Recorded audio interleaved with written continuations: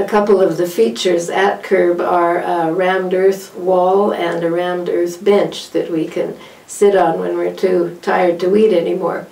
And those were created in 2 courses that we gave as fundraisers in 2012 and 2013, taught by a local rammed earth contractor, Al Nickel, and were very popular and introduced a lot of people to the concept of Curb and local food security and so on, who were not really aware of those issues at all and were more interested in the construction end. But I think they did provide a valuable gateway to people who subsequently became involved in Curb.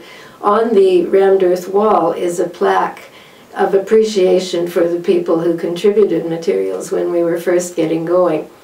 The city of Penticton, for one, in contributing a water connection and soil, mulch, all the kinds of things that we needed to get going.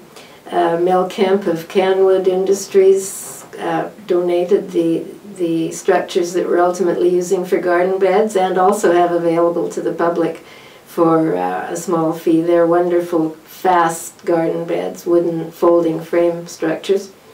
P&E donated some cedar lumber for getting our first beds going, and Art Knaps and Superior Peat both contributed to our soil and our plants, as did Sandstone Landscape Supplies and Jardin Gardens, and a number of others, Home Hardware.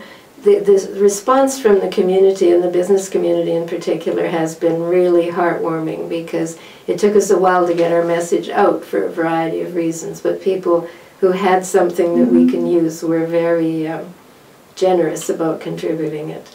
And actually we have a whole office of office furniture just waiting until we can afford a space to put it in, that was donated by Magellan Industries, another small company in town that we're grateful to. Another donor of significance was Growers Supply in Penticton, who donated materials for our irrigation system.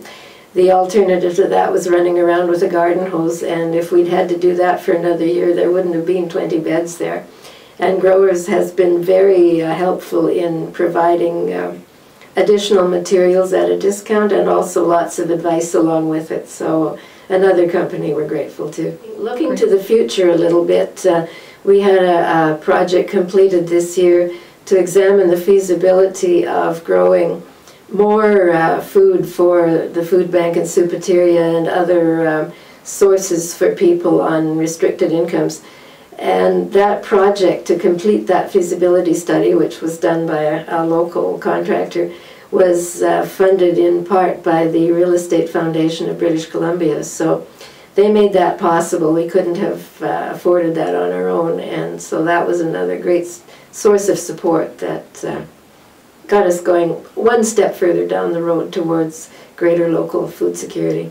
Organizations that have helped us, one that must not be forgotten is the Downtown Penticton Association, because they were instrumental in helping us achieve a license to use that particular piece of property for the teaching gardens, and they've been supportive of our efforts all the way along, and so that particular organization has our particular gratitude.